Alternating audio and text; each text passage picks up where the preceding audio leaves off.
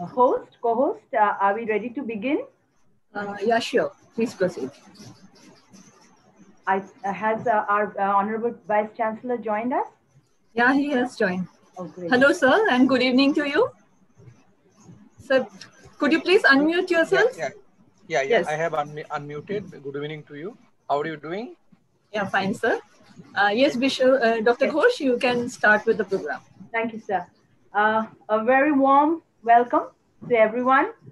We are here in the part 2 international webinar series on biodiversity conservation and sustainable development, issues, challenges, and outcomes.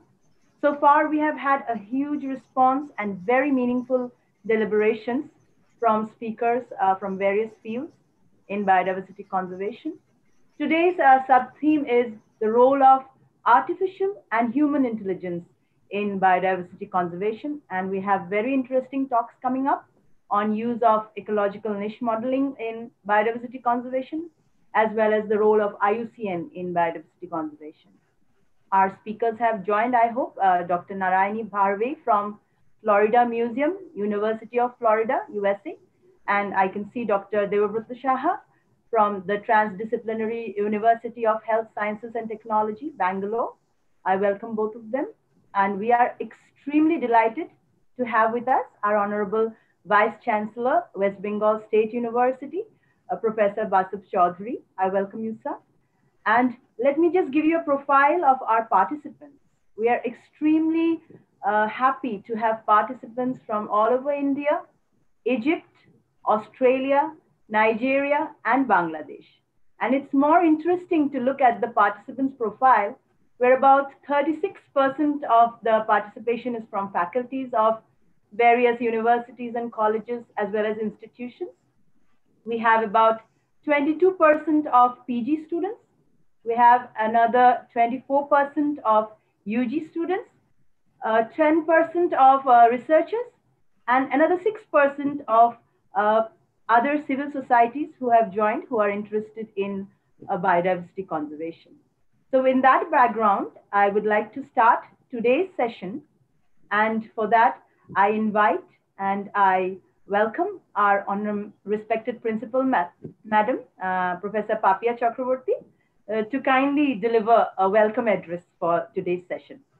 Ma'am, are you there? Professor Papia Chakraborty? I had just seen her once. I think she's logged out. Yeah. Ma'am is there. Could you put on your... Thank you, Dr. Ghosh. So today we have reached the second day of the International Webinar Series Part 2. And we have gathered a lot of information and a lot of knowledge about biodiversity conservation and sustainable development issues and challenges. Now, during the first session of this part 2 of this series, we had discussed on the role of government and academic institutions in biodiversity conservation. So this was dealt with from the government, one eminent speaker who is an IAS, and he dealt with the government policies, and the other one from the academia, from the industry, from the university. So a faculty from the university who is working on biodiversity conservation. So now we are actually covering all aspects of biodiversity conservation issues, challenges, and how to go for sustainable development. So today our topic deals with artificial and human intelligence in biodiversity conservation. Here we have our eminent speakers who will be speaking on the IUCN, the threat and the threatened species which IUCN Red List contains. We have around 32,000 threatened species, which is the latest record from the IUCN Red List, which is the most comprehensive information source from global conservation status of animals, plants, and fungi.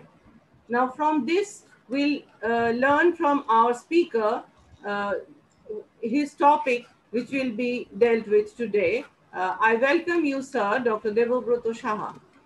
And another one is very interesting, the use of artificial intelligence in ecological niche modeling. Here, the niche modeling is dealt with like species distribution modeling. And here they use the computer algorithms to predict the distribution of a species across the globe. And various correlative and mechanistic models are used, and variety of mathematical methods in the modeling algorithms, and various softwares are now available where this modeling is being dealt with. So we will hear from Dr. Narayani Bharve from Florida Museum, University of Florida. Welcome you, ma'am. And I'm really honored to have with us our own Vice Chancellor, Sir Professor Basub Chaudhary, who will deliver the inaugural address today. And after a great persuasion, we could achieve his presence here because of his very tight schedule. I understand that, sir. So I welcome you here to deliver the inaugural address. And once again, I welcome all the participants who are with us for all these days repeatedly and are gathering knowledge on biodiversity conservation and sustainable development. So thank you, the organizers. And on behalf of BKC College, I welcome all the participants here. Thank you. Thank you so much, ma'am, for setting the stage for today's session on biodiversity conservation. And we are extremely delighted, and it's a wonderful pleasure to have Sir Bashuk Chaudhary with us. Sir, it's always been a pleasure to hear to you. And today on this platform, it's the first time we are listening to you on this platform. The PG Department of Botany welcomes you once again and kindly take the stage to deliver an inaugural address. Thank you, sir. Thank you very much. Am I audible to all of you? Yes, sir. Okay. Thank you so much. You are organizing a webinar of great class, one after the other. And I pay my gratitude. I congratulate the principal of the college and her staff, teaching staff and non-teaching staff, all concerned, and the students for keeping the quality of the webinars so good. Madam has rightly said that I am busy. In fact, 1 hour ago, in our physics department, they are holding a webinar on machine learning. And one gentleman, Shanmoy Ganguly by name, who is in Weizmann Institute of Science and Technology, doing his high energy physics, is delivering a beautiful lecture. So I did not want to be on that webinar for so long, but the lecture was so good that I heard up to 5 minutes to 4. And then I thought that, I have to go to BKC College. So immediately I stopped that lecture and came to BKC College. So that is basically the situation. Again at 5 o'clock, there is a webinar. So I cannot really concentrate on one webinar one day because, I have to go there. And if I do not go, people will think that, I am avoiding. So that is my situation. So madam will perhaps understand. Good afternoon to all of you. Good afternoon to all the participants. Good afternoon to the respected speakers. Dr. Narayani Varbe from Florida Museum, University of Florida, and Dr. Devabroto Saha from the Transdisciplinary University of Health Sciences and Technology, Bangalore. They will deliver on subjects that have been already said by the respected principal. Now, this is an international webinar series part 2 on biodiversity, conservation and sustainable development, issues, challenges and outcomes. In today's webinar, perhaps the way Madam said, perhaps the modeling aspect or the computer-based simulation and things like that will be discussed to find out the species. Already 32,000 species have been talked about and things like that. All of us know what sustainable development is. It was coined in the year 1972 in Stockholm Convention, all of you know. And then the unbridled pace of development that was going on, that development the human society must try to curb.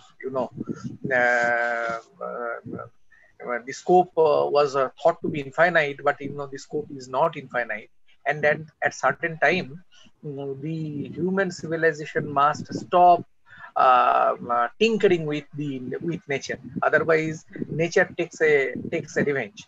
And as you see today in this pandemic situation, the SARS-CoV-2 and other things, people say that we are really playing a lot with nature and nature is taking revenge and things like that. Sustainable development is basically development where development which can be withstood by nature to some extent. Otherwise, what will happen? There will be large-scale deforestation. There will be water pollution, air pollution, soil pollution, pollution of the universe, in the sense that the ozone hole and things like that. ozone layer, and the species will be destroyed. All of you know, so many butterflies will have been destroyed, so many birds have been destroyed, so many tiger species have been destroyed, so many different animals, and they have been destroyed. Now we do not see them. We do not, all of us do not see them, and we see them from a distance with a with a lot of sightseeing kind of activity. We do not understand that our sustenance depends on their. Now, human civilization is so much, obsessed with its own growth that it does not understand that there exists some other civilization somewhere else. Stefan Jay Gould, he wrote a book, Ever Since Darwin. I think many of you have read this. Stefan Jay Gould is a Darwinian, and he was, I think, in MIT or things like that. I read that book. So he argued in his book a very nice point. That a small creature is very happy with its surroundings and is trying to discover itself, and having its own life. And we animals feel that it is a primitive creature. Now, if an amoeba can coexist with an other amoeba and can create a kind of world of their own, what is your problem? That was the question he raised. Ever Since Darwin. Many of you have read the book. So many times what really happens that human civilization considers its civilization to be the only civilization, and the other civilizations, for example, tigers may have their own civilizations. They have their own world of their own, existence of their own, having their habitats of their own, having their diversity of their own, and they have created that.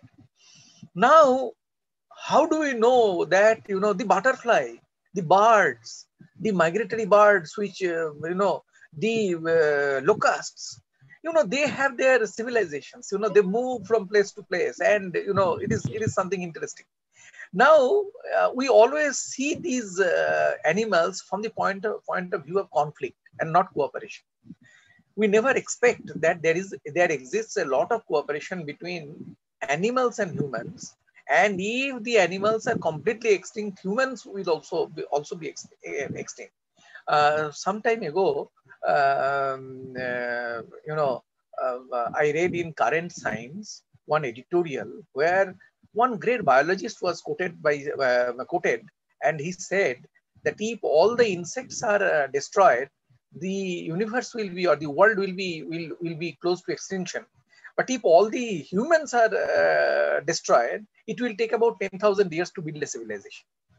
So see the interesting thing, if the insects are destroyed, then it will perhaps not be, the world that we see will never be created the way we are seeing. But if all human beings are destroyed, then it will take about 10,000 years to build back this civilization. So who is more important? These are these questions. Now, from that point of view, sustainable development point of view, biodiversity, all of you know that these are different species, different animals, different plants. These butterflies which move 14,000 miles, they bring the they do the pollination of a far away plant with the plant over here in the eastern direction, in the east, I mean in our place. So there is some amount of changes that take place, and a plant of summer gets some diversity of the winter. A plant of winter gets certain diversity of summer, and things happen like that. Very, very interesting. So the point is that diversity will be talked about today through modeling perspective, ecological niche modeling, and Dr. Dept Saha that will be talked about by Dr. Narayani Bharve, who has been in a very erudite institution, Florida Museum, University of Florida, very erudite institution. The other gentleman, Dr. Dept Saha, he will speak about the use of IUCN tools in threat assessment and monitoring of conservation status of biodiversity. Very, very important, because this conservation thing is very important. If we do not conserve our species, then it will be ultimately ultimately a difficult thing for the human civilization. I will not take much time. They are all very erudite person and they are extremely busy. So it is their time. I thank the college from the bottom of my heart for organizing one webinar after the other with such a great class. They are selecting speakers and the speakers are so good. I mean, I will thank Dr. Papia Chakraborty. I will thank all the teachers of the all of the college, particularly the botany department and other departments. The lady who professor who is I mean anchoring the program, she is also doing so well. I mean, I'm proud of them. I'm really proud of them. When I find anything happening good in West Bengal State University or colleges of the West Bengal State University, I feel that I get limelight in the sense that it is my university, my college. So it is a great thing. I will not take much time. I do not know whether I could really speak anything worthwhile. But the point is, I welcome all the speakers. I welcome all the persons who are taking part in from different continents and different places and different countries on this webinar. I wish them all well. I request them to take all measures so that they stay safe. Let them take care of themselves and their families, and follow the social norms. These physical distancing and things like that. Use mask, use gloves, protect yourself, and protect also the animals, because we can always destroy with our power, but then what you destroy ultimately will destroy you. So that is important. And I think the erudite speakers today will highlight those issues with a lot of information and what I should say, intelligent logic and intelligent guesses. Thank you. Thank you very much. Thank you so much, sir. I mean, there are so many shades to your inaugural speech, but I will take the essence of it, where you, being a person of chemistry background, you have given in a nutshell so beautifully the essence of ecosystem and the nature of the indispensable nature of the ecosystem, where man actually doesn't matters in the whole scheme of the thing. And we hope you continue with us with your guidance, and we look forward to your leadership. And we're extremely, extremely honored by your presence today. And I'm sure all the participants have geared up after your inaugural speech, because it just shows how such a good lucid teacher you have been all your life. Thank you for your time. And thank you, Dr. Vishrupa Ghosh. Okay, thank you, Dr. Vishrupa Ghosh. I know you're busy, but if you can, you could just be with us. I will be definitely for some time, but at 5 o'clock again, I have to go somewhere else. Sure, sir. No issues. Thank you so much. Thank you. We are going to the next program, which is we would like to slideshow a few activities of our department, which we have been doing in every session. And every session, we have been showing you something different that we are doing. We're very proud to present today a video that was prepared by our Part 3 final year students. I will welcome one of them here if he's present. And what they have done, we had gone to Meghalaya to visit the sacred grove, Mawphlang Sacred Grove. And they have recorded few pieces from there. They have used the photographs. They have edited together. And here you have the virtual profile of the Mawphlang Sacred Grove. So it's a virtual ecotourism that we are doing today, prepared by our Part 3 final year students, Aditya and his friends. After we finish, I might call Aditya. Please be around. So host, Dr. Shuchishmita Chakraborty, can I ask you to kindly play the slideshow for the Sacred Grove? We have already talked about Sacred Grove earlier. So we have a background of the Sacred Grove. These are the relics of plant world, totally conserved by traditional beliefs, and have huge ecosystem services. Sound, please.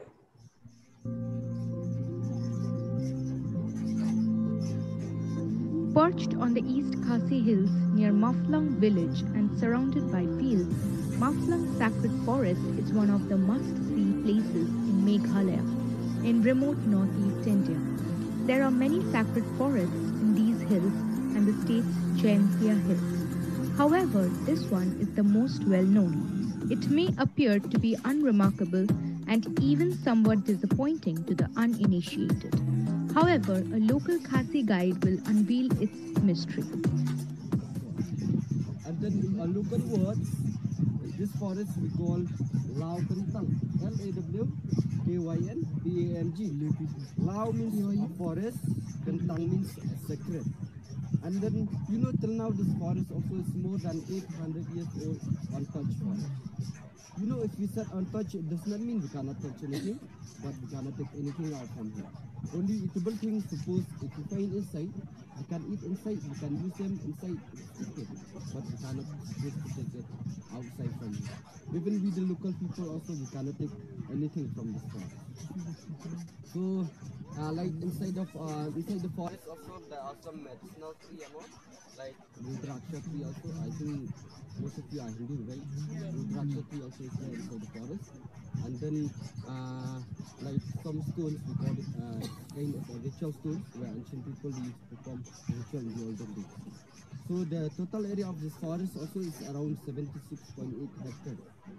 And then, you know, like here in the whole Meghalaya, Sound is a little low. So this is the guide who is actually explaining about the sacred grove, the area and the festivals that are there with the sacred grove, and how the people do not take out even a leaf of the sacred grove because they have the belief that the deity who is residing in the sacred grove will be very angry, and she might be so angry that all bad things will happen to them. So they are very careful to leave everything inside the sacred grove, even a dry leaf. And very interestingly, all of our students did believe it, and nobody carried even a seed, because it was very interesting to find Rudraksh tree growing in Meghalaya, where we do not have Rudraksh growing in that kind of a phytogeography, tropical region. And all our students were extremely excited, and they wanted to carry a Rudraksh seed, thinking of the religious belief that they have, or it may bring good luck to them. But eventually, everyone left behind all the Rudraksh seeds inside the sacred grove. But the ritual stone mostly we use erect if you want to do any ritual. And this is a major part of the ecotourism as well as research lab, the sacred grove. The Northeastern Hill University is carrying out a lot of research on the ecosystem services of the sacred grove. And the local people have been geared up, they have been trained about all the biodiversity that's present in the sacred grove. This guide, he knows all the trees that are present. He even knows scientific names of most of the trees. So a very knowledgeable guide we had, and we were very lucky. An astonishing network of plants and trees all connected. Some of them, which are believed to be more than 1,000 years old, are full of ancient wisdom. There are many medicinal plants, including those that can apparently cure cancer and tuberculosis. And Rudraksh trees, the seeds of which are used in religious ceremonies. Orchids, carnivorous insect-eating pitcher plants, ferns and mushrooms also abound. Although the forest has some impressive biodiversity, this alone isn't what makes it so sacred. According to local tribal beliefs, a deity known as Labasa inhabits the forest. It takes on the form of a tiger or leopard and protects the community. Animal sacrifices such as goats and roosters are performed for the deity at stone temples inside the forest in times of need, such as illness. Members of the Khasi tribe also burn the bones of their dead inside the forest. Nothing is allowed to be removed from the forest as it may upset the deity. There are tales of people who have broken this taboo becoming sick and even dying.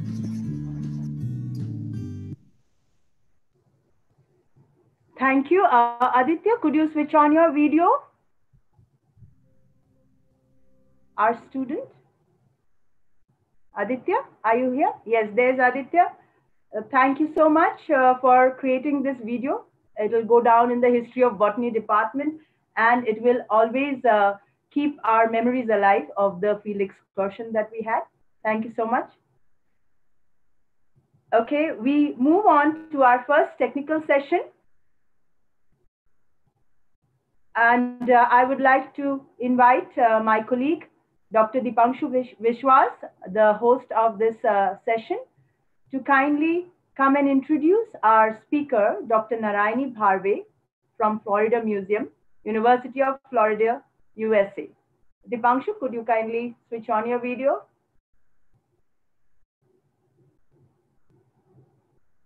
Dr. Dipanshu Vishwas?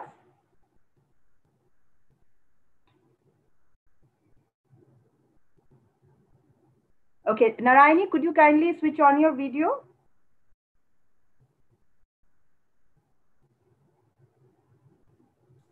Hello, welcome. Hello. In spite of such a busy schedule, you have been able to make it here. And we would like to thank you for all the efforts. I have been interacting with you and we have seen how busy you have been. And so we are very, very thankful for your presence here today.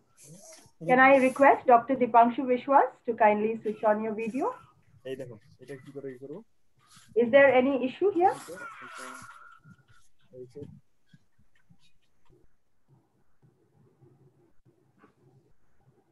I will wait a few seconds. Dr. Dipanshu Vishwas. Co-host, could you inform me, please? Hello. I think he's not there. Could you please continue with the introduction? Yeah, please hold on.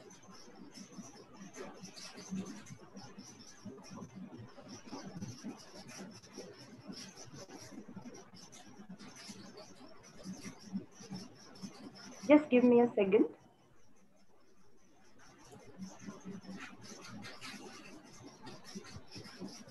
Hello.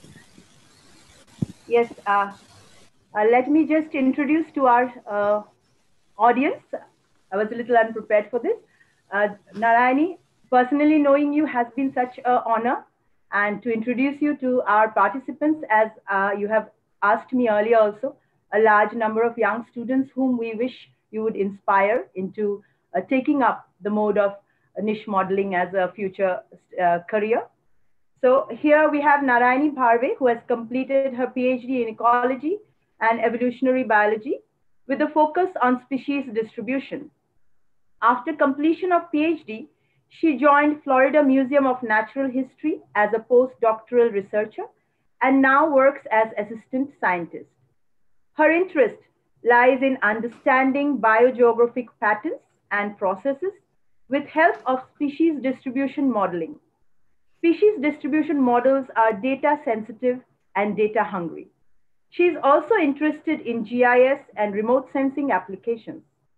She has published 30 plus peer-reviewed scientific papers in renowned journals. Congratulations on that. She has also reviewed multiple manuscripts and is also recipient of Google Summer of Code Scholarship and now participates in Google Summer of Code as a mentor. So that was a long journey and a very successful one, Narayani. So are you ready for your presentation, or would you like to say a few things before you start? Over to you, Narayani. Yeah, no, thank you for the introduction, Vishwarupa. It was nice seeing you all and the young students here. And that's it, I guess. And then maybe I can start with my presentation. Floor is yours. The screen is shared, I hope. Because there are a lot of talks, I guess, and then the time is less. So maybe it's better I start with the... Sure, no issues, please. Yeah. Host, is the screen shared? Co-host, is the screen shared? Yes. Hello, ma'am. Would you... Yeah, you can share it. All right. You can start sharing. No, I cannot share it because it gives me host disabled. All right. I've done that. You check it now.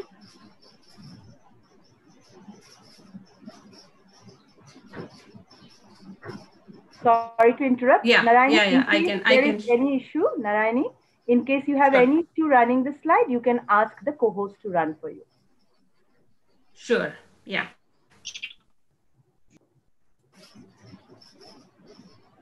Okay, so let's just dive into the topic.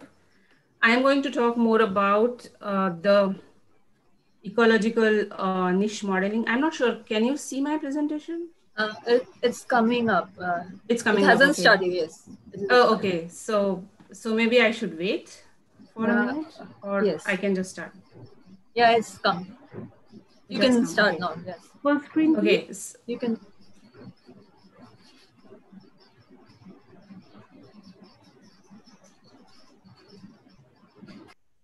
No, this is okay. Right. So I think I'm going to stop my video. Maybe that's going to be easier. Yes, that could probably help in streaming. Yeah, right. Okay. So, so let's just dive into the topic. I was actually thinking that people might know something about ecological niche modeling. So I had my title as Managing the Pitfalls, but doesn't matter. I'm going to give you the introduction of ecological niche modeling and then talk about the factors you should consider when you use ecological niche modeling. So the outline of my talk is I'm going to talk about the species distribution models and then why do we use them? Why do we need them? And then the concepts behind like the ecological niche models and the framework, the logical conceptual framework, which you should work with species distribution models. So among that, there are these BAM concepts and then geographical space and environmental space concepts. And then I will talk about some of the things which you should be aware when you build the ecological niche models. So why do we need species distribution? Why are we so interested in species distribution? This is the long-standing question which people are asking since ages. And why do we need it? Why do we need it? Because we need to know where the species exist so that we can conserve them. We can find out if the habitat loss is actually reducing their distributions. We can find out if their niches are conserved over ages. We can also find out if the species can invade a certain area, which is like many times in India, you can see lantana camera is like invading everywhere in India. So that is the invasive potential that you can find out from the species distributions. Also, you can look at the speciation processes from species distributions. So some of the examples of those I'm going to talk about, but then simply what we can define species distribution model is nothing but an empirical model where you take field observations and environmental predictors where those observations are found, and then you do the statistical correlations and then develop the response curves from those observations and then use those response curves to predict the potential distribution probability of the species in the geographic area. So Zimmerman and Gizan defined this species distribution model definition, which is very simple and crisp. So you will see in the literature, there are many different names for these species distribution models: habitat suitability index, climate envelope models, occupancy model, resource selection model, gap models. These all models are kind of doing the same thing with species distribution, but there are differences within those, subtle differences. I'm not going to talk about the details about the differences between them. I'm going to concentrate more on the ecological niche models here. So why do we use these models? So traditionally, how we used to arrive at the species distribution, you go to the field, collect the data, then you come back and then you develop the ranges. You go more and more in the field, you know more and more where the species can occur, and then you become an expert, and then from the expert knowledge, you draw the ranges, and then your range becomes perfect. But the problem is, which is pretty time consuming and costly. So we always need the field data, but sometimes we can use this informatics tool available to us to develop these correlative models and then give the areas where the species can potentially occur. So some of the uses of these SDMs or species distribution models or ecological niche models is one, you can just see that how the species responses to the environmental gradients. So here they used elevation as the environmental gradients, and then they try to find out how the species is responding to those gradients. You can use species distribution models to do conservation planning or design protected areas. So in this case, in Madagascar, they use multiple taxonomic data and high resolution geographic data, and then generated distribution models, and then come up with the areas where you see higher biodiversity, so that you can use, you can conserve them with the less money, right? So this is one use. Then the other use, like invasion, species invasion. So the native range of this plant species is Southeast Asia, but which got introduced in United States, and now it has become an invasive species. So to understand how the species can invade and where it can invade, to find out the invasive potential of the species, you can use species distribution models. The other use you can, here in this example, they did try to find out how the climate change and land use are going to affect the species distributions. So you can use the current distribution of the species, project it in future, and find out where the species are going to be. Also, this is a cool paper. You should all read this paper. In this paper, what they did, so these are the red circles are their sites from where they collected the data. They generated niche models. Then they found out that these blue and green regions are being shown as suitable for these species. So they went to those green and blue areas and surveyed them. And then they found 7 different new species of chameleons. So this is one of the cool application of species distribution model, right? Then you can use this approach to find out where you can reintroduce the species if the species is close to the extinction. Then in this paper, he's my advisor, Peterson. He actually tried to find out whether the species are conserved, niches are conserved between 2 sister species. So this is a barrier here, and he found out the niches for the 2 sister species, and showed that 2 sister species have pretty similar niches. Then you can use the similar approach, like I told you, climate change so you project the model in the future. You can also you can project the model in the past, and then find out where the locations of refugia were in last glacial maximum. You have the data for climate data for those past climate as well. So you can use those and do this cool applications. The other example is you can see the connectivity between the patches, so that you can conserve the species.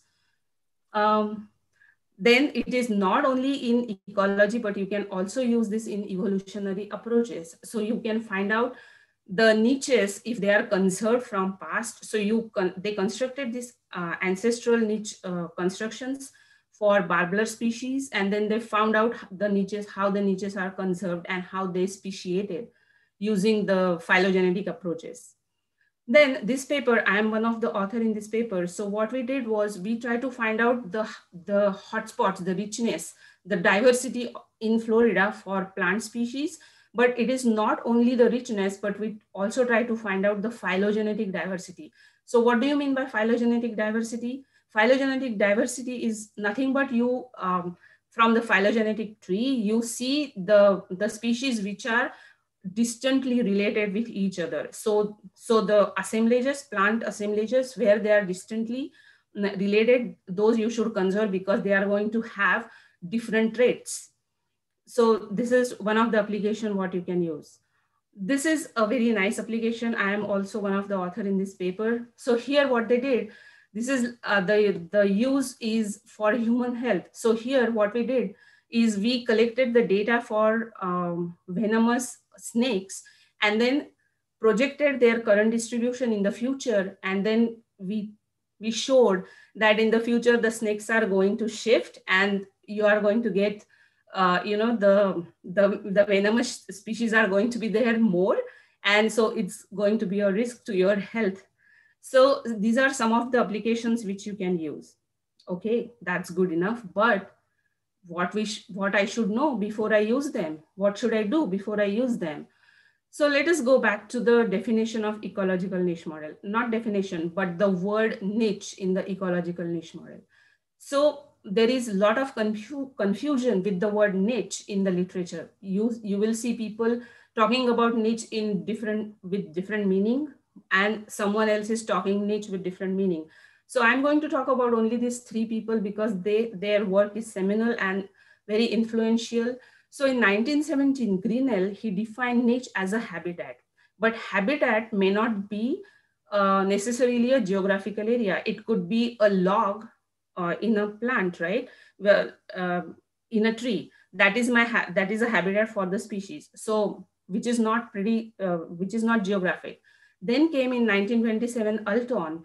He defined niche as a functional role of an animal in a community, and then he assumed that the animal is going to get all the resources. So he assumed that the existence is there throughout the time. Later in 1957, Hutchinson, he combined the concepts of habitat, functions, and then geography. And then he said that the niche is nothing but it's the n-dimensional hypervolume of environmental conditions where species can exist indefinitely. That means he is assuming here that the resources to survive for that species are available. He's saying that the climatic condition or the abiotic conditions for those species is available. And then it is he based it on environmental spaces, which he called it as xenopoietic variables. And his definition of niche is very geographic in nature. So in ecological niche model, you should remember that we use the definition of niche defined by Hutchinson and not Alton and Grinnell.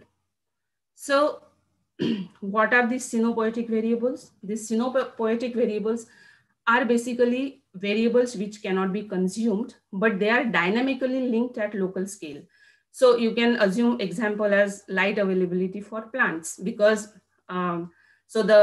so the light is at a broader scale, but if you are going in a evergreen forest, then the availability, the plants are going to fight for the light because it's very local at that scale. And then you have coarser resolution data available for such xenopoietic variables. You can say that climatic or geomorphological data are xenopoietic variables. And so these variables, so basically, then we go into the conceptual framework of ecological niche model. How do you define where the species can occur? So the first thing is for the species, the physiological requirements, or you can call it as abiotic requirements, are met. The second is the interaction with other species. So the biotic requirements, such as food, other resources, competition, predator, prey, all those exist. So the biotic requirements are met. So you can say that this green circle is all the abiotically suitable environment for the species, but you will not find the species here because the biotic requirements are only found in this area, right? Similar case with biotic. Okay, so these biotic and abiotic conditions are available, but what about my species cannot reach to those resources? So then the important factor of accessibility area comes into picture. So then the third factor is M, which is movement, which could be the dispersal limitation, which could be a barrier because of river or mountain ranges or whatever. So where these three conditions are met, you are going to get the distributions. So this is like your occupied area. So this is from this place, like from this region, you are going to draw your occurrence data, right? You are going to go to the field where all these conditions are met and you get the occurrence of your species. But the range here, which is denoted as GI, which is invadable geographic range, is where if by somehow your species goes and crosses this barrier and lands here, then it has this whole region where it can invade. So that is your geographically invadable area. So this is the framework what you should always keep in mind when you use your ecological niche models. So there is one which is Eltonian noise hypothesis. I think I should touch very briefly upon it. It is assumed that when you go at a broader scale, the biotic requirements and abiotic requirements becomes close to each other. So meaning if the suitable climate is available, then you have biotic requirement usually available. Sometimes it is not true, but this is the Eltonian noise hypothesis. We assume that the biotic requirements are there because we are working on a very broad spatial scales. So, so okay, so this is like a BAM framework we saw, but how is it done practically? How it is done, right? So the thing is you have this geography, so you divide your geography into small grids, which is called as the resolution of your grid, that is spatial resolution of your grid. And each grid will have the background environmental conditions associated with it. And then your species are going to be within the subsets of that conditions, environmental conditions. So assume here I have these graph. Look at the left graph where you can see these regions, x-axis is temperature, y-axis is precipitation. And I am looking at warm and, more warm and wet climate here in this area, right? Okay, so this axis is degree decimal multiplied by 10. That's why you are seeing 100, 230, but which is actually 30 degrees Celsius here. And then the yellow area here is like cold and dry environment. So what happens? This is your environmental space on the left side, and how does it relate to the geographical space?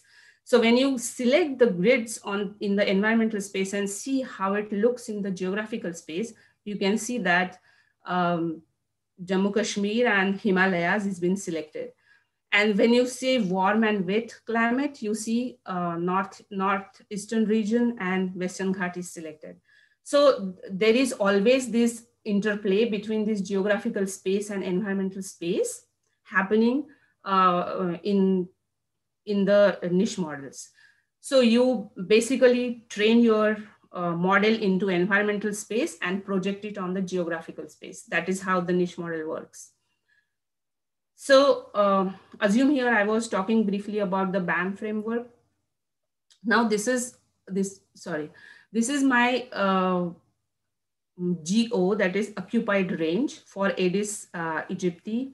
And you can see that the native range is here. Actually, it should be whole India, I guess, but the model was based on a different occurrences and occurrence set. So it's giving you this distribution. And then suppose if you increase your M, then what happens? The species go to different geography. And then how does it look? It invades into South America, it invades into US, it invades into Africa, and so other places.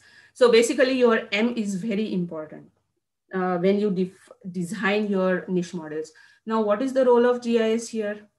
Well, if you know GIS, it's very good because it's going to ease your life, because you need GIS knowledge to clip your rasters, to resample your rasters, or you visualize your model results. But is not necessarily you should know GIS. You can run niche models without knowing anything about GIS. Some softwares like Diva GIS has some modeling facility to do those. But it's always better to have GIS knowledge. Now what happens, like how the model results, how good the model results are. So you should always remember, if you don't provide good information, you are not going to good results. So the meaning is garbage in and garbage out. So you should, when you build your model, you should be very careful about how you develop your models. And then you should not get lured with the complicated technology. Don't use very complicated models which you cannot really interpret. So the factors what you should consider about when you design your niche models is your accessible area. Don't define your accessible area as rectangles or political boundaries, right? And also not like coarse range maps. You can use range maps as the baseline, but do something about it, like make the buffer or something more, and then use that as your accessible area.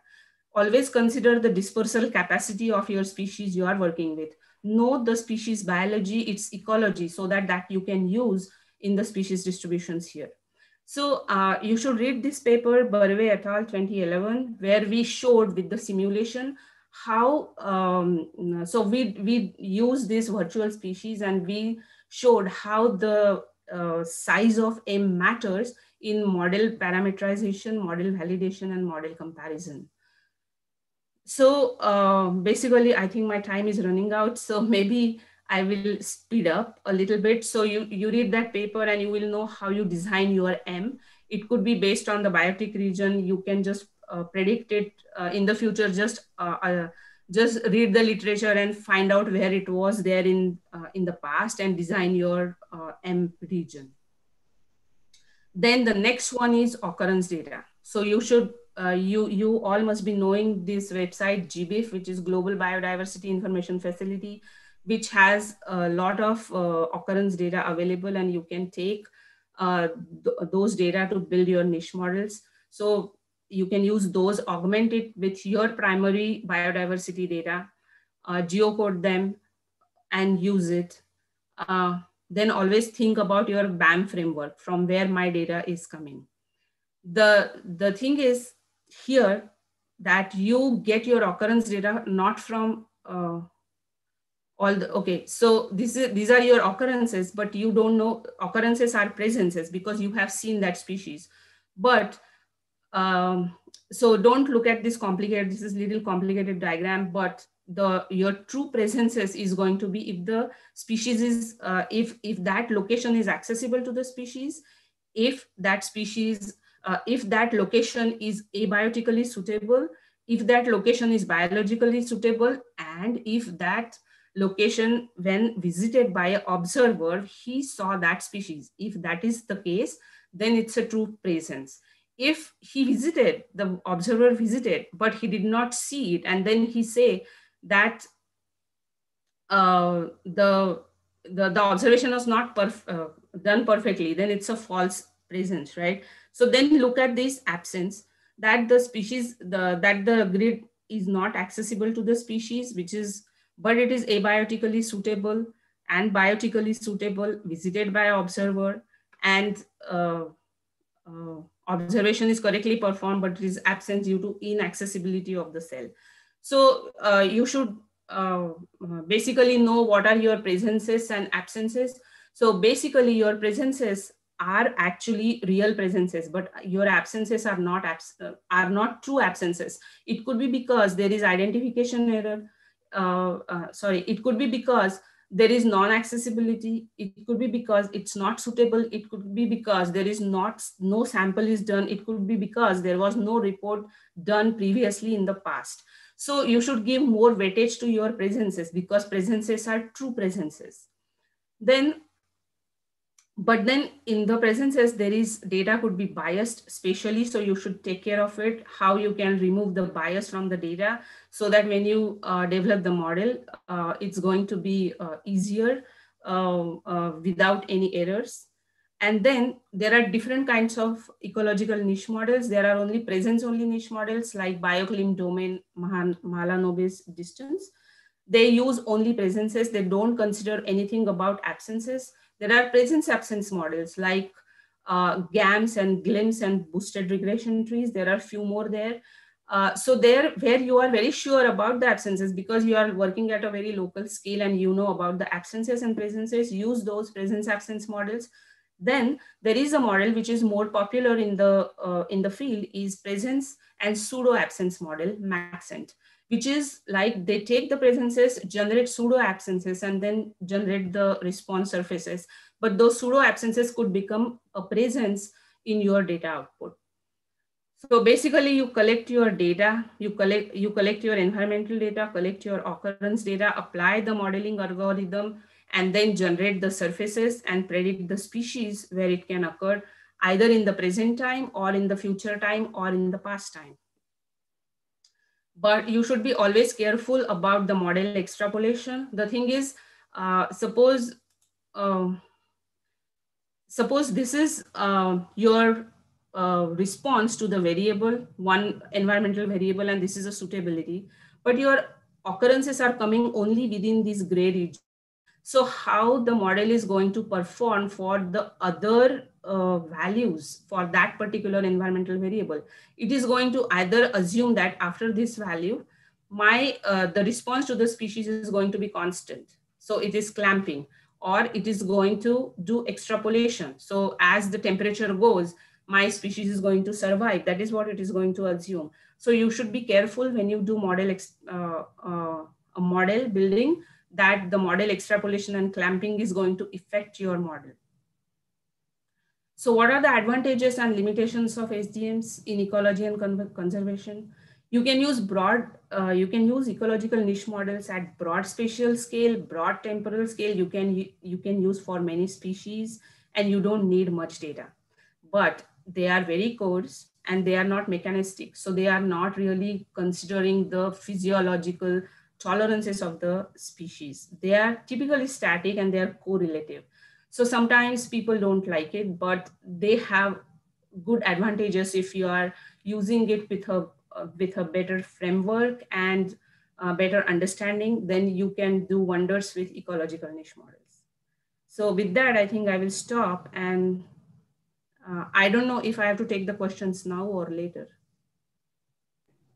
Yes, Narayani, you can stop screen share and kindly put on your video. Okay. Yeah. That was a very lucid and excellent presentation, giving a view into niche modeling and discussing the various nuances of ecological niche, which has always been a debatable topic. We have always debated on the niche. And what I really liked from your talk, which I'm going to take home, is you talked about data, garbage in and garbage out. But for me, it'll be like, for ecosystems, garbage in and the monster of global warming out.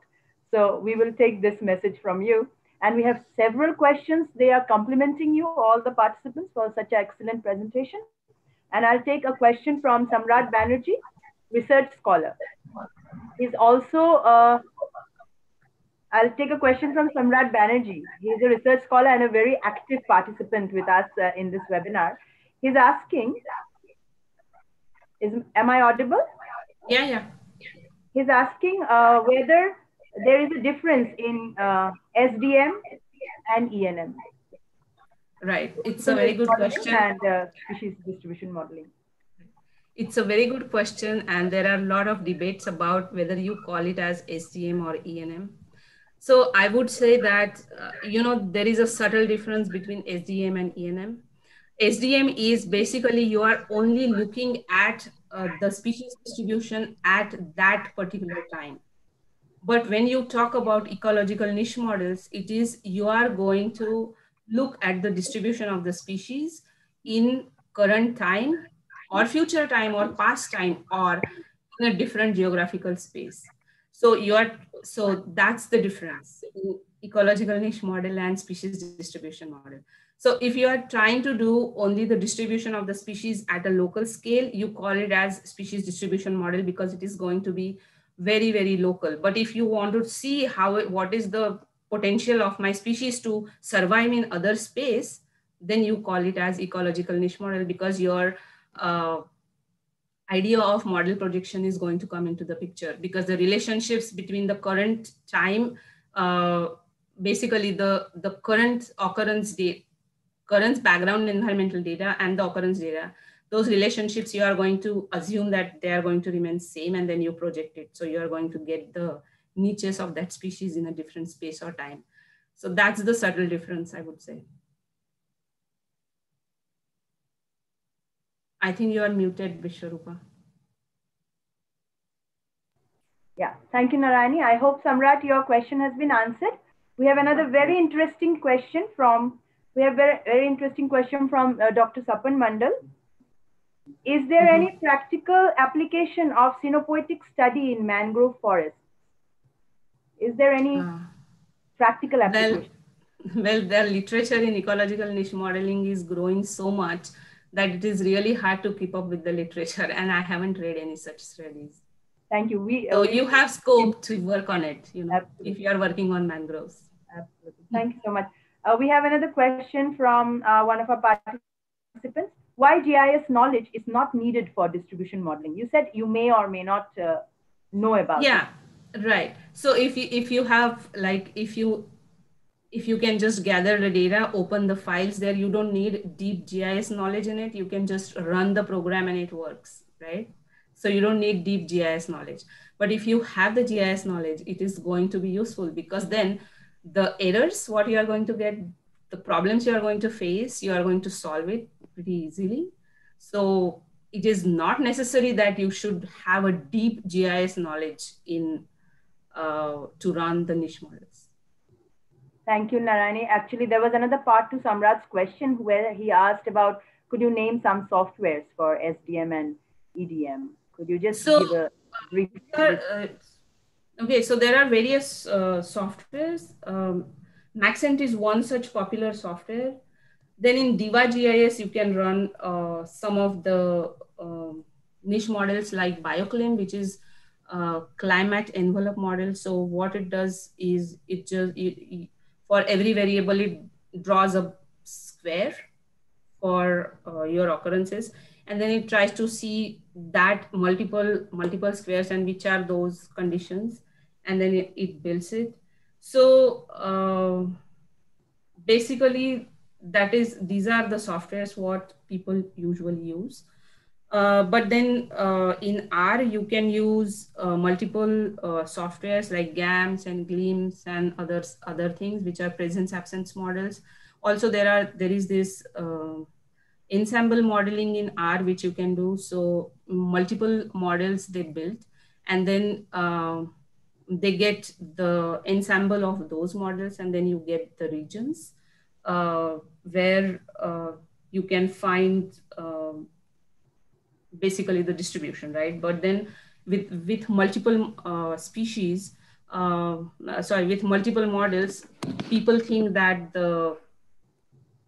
that the truth of that species distribution is better because you have more models predicting the same area. So it's up to you what you want to do, right? Thanks. Thank you. I think Maxent would be good for beginners. Samrat? Yeah. We have a very interesting question from Dr. Mitu De. She asks, can this niche model be used for pollinators like insects? So you can actually use it, but it is at a pretty finer scale, I would say, for insects. But there are people, those who are doing niche models for insects, like mosquitoes. You see so many niche models done for mosquitoes. But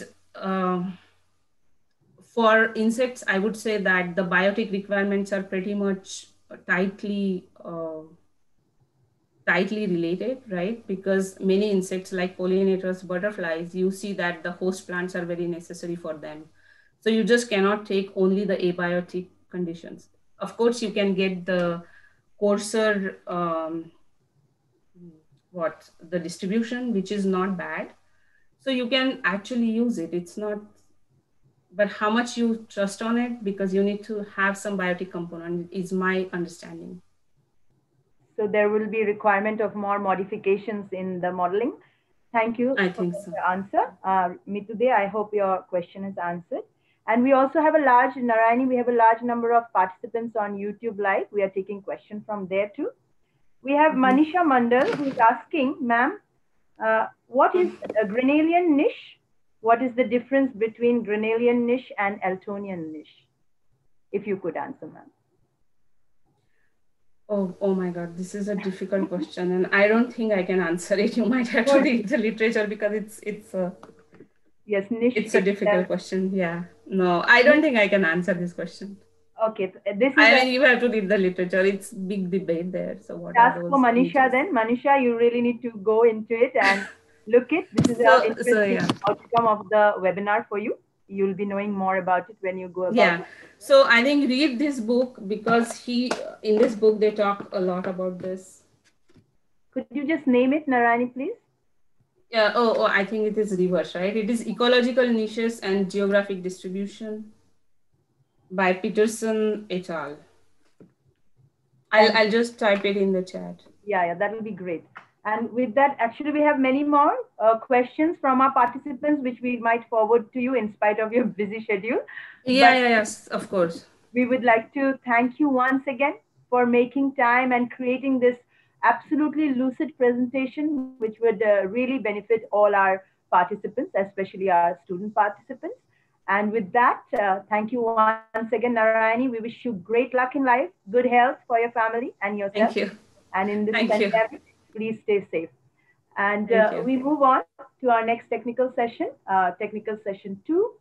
I invite my colleague, Dr. Priyanko Dhar, to kindly take over, and he'll be introducing our second speaker, Dr. Debabrata Saha from the Transdisciplinary University of Health Sciences and Technology, Bangalore. And also I request our co-host, Dr. Shuchishmita Chakraborty, to kindly preside over this technical session. Ma'am, kindly, over to you all.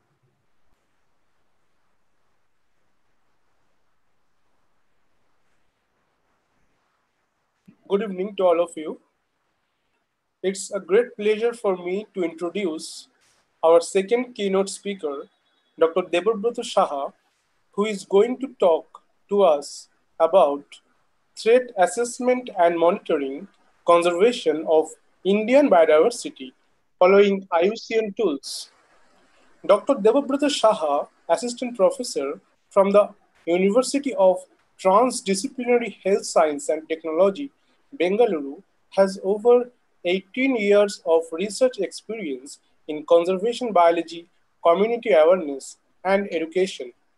He has done his PhD work on plant ecology in high altitude rugged terrains of western Arunachal Pradesh, India, under the joint supervision of G.B. Pant Institute of Himalayan Environment and Development, Almora, and Assam University, Silchar.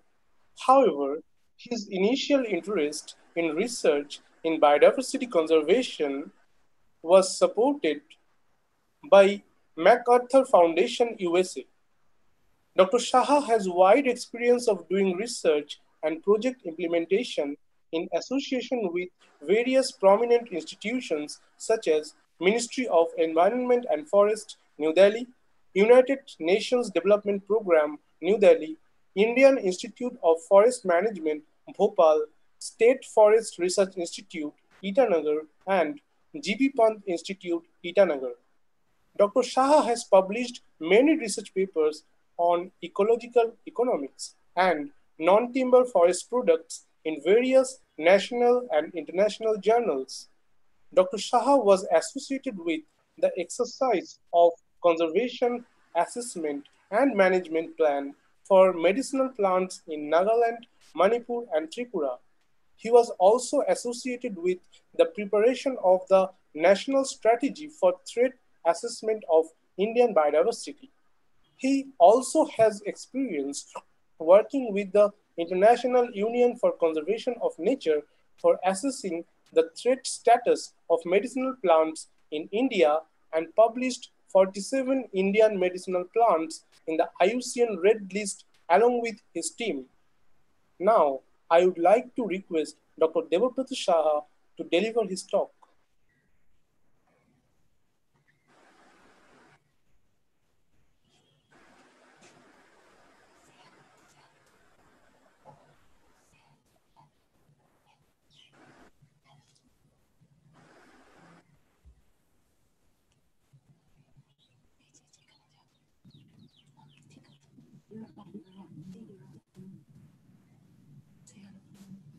Hello. Hello, everyone. Am I audible? Hello. Yeah, you are perfectly audible, Dr. Shah. You can carry on. Okay. Hello, everyone. First of all, I am thankful to the organizing team for inviting me in this exciting platform to share my, experience related to threat assessment. Till now, we are listening to Dr. Narayani, and I know her personally. She has been doing excellent research on biodiversity conservation and niche modeling. In fact, this niche modeling is also an important tool for threat assessment, and I will explain it later on during my discussion. Well, the title of my discussion is Threat Assessment and Monitoring Conservation Status of Indian Biodiversity following IUCN tools. Next slide, please. Next slide, please. Yeah. Now, we always, before going to the core of the discussion, let us have a look at the biodiversity conservation. Why, it is a global concern.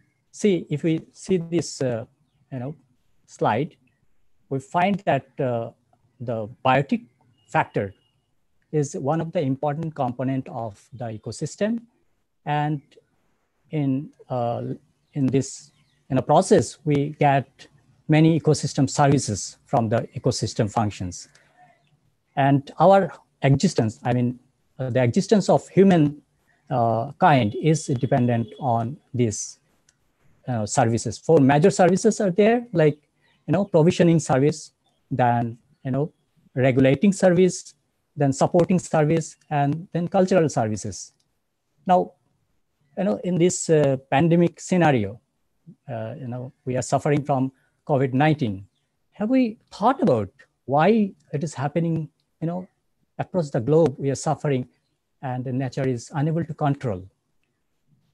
Actually, the fact is, we, human race, is responsible for that. Our anthropogenic activities are, responsible for this. We have done some unsustainable developmental, activities, which has affected the global ecosystem. Is that it has created some loophole in the ecosystem, and ultimately, now nature is unable to contain this disease, unable to, stop this. So, but there are services in as usual, there are services which actually control, the nature controls these diseases. Here I wanted to say, suppose from here, if we eliminate this biotic factor, what will happen? There will not be no interactions with the abiotic factors, and ultimately the global ecosystem will collapse and will be deprived of whatever benefits. Even the environment is also benefited from these services. So ultimately, we'll be nowhere. So that's why we are giving so much of importance to biodiversity conservation. And in this regard, IUCN, International Union for Conservation of Nature, they have done excellent research, excellent work in biodiversity conservation. They are the observer in UN. After they're established in 1948, they have done a lot of implementation at global level, implementation of intergovernmental conventions for biodiversity conservation. So, and in 1964, IUCN has come up with few categories and criteria, for threat assessment, and it has been evolved over the year, and the version changes, but it is upgraded. Let me tell you what are the different. Next slide, please. There are 9 different categories in IUCN guidelines for threat assessment. Next slide, please. Next slide, please. I have already changed the slide. Do you want me to change once more? This is ICU and tools for threat assessment. Yeah, okay. Yeah. Next slide, please. All right. Yeah, now here you can see there are 9 different categories, like extinct in the wild, critically endangered, vulnerable, near threatened, least concern, then data deficient, and not evaluated. So these are the 9 categories under which we can, keep the species after threat assessment. This is for global assessment. Let us keep it in mind. But for regional assessment, there are many regional assessment at national level or regional level, which has 2 more categories, like extinct, regionally extinct, and not applicable. For some reason, if it is not applicable, then it is capped like that under this category. Next slide, please. So to assess the species and keep the species under these 9 categories, there are 5 major criteria for threat assessment, and these are done based on population decline, geographical range in the form of extent of occurrence or area of occupancy, then small population size and decline, then very small and restricted population. Then ultimately, the 5th criteria is quantitative analysis, indicating the probability of extinction in the wild. So these are the 5 major criteria based on which we assess a particular species. Next slide, please. Next slide, please. So, yeah, so to keep a particular species, suppose if, let us take an example of critically endangered species. Suppose a species, when it can be capped under critically endangered species. Next slide, please. There are a few threshold level, okay, under, if we assess a species under population decline, there are few threshold level, and this species should be, like if it is observed, estimated, inferred, or suspected that the population reduction is of more than 90% over last 10 years or 3 generation time period. And most important thing here we need to note here is that if the cause is understood, reversible, and the cause is ceased, then only we can keep it under criteria A1. There are 4 criteria under this category, criteria A, that is population reduction. First one is A1. Next one is A2. When we can apply this A2 criteria when we don't know the reason, the causative factor, if it is not ceased and if it is not reversible, then we go to A2. Next slide, please. Next slide. Okay, and yeah, obviously in A1, there are some sub-criteria also to support the A1.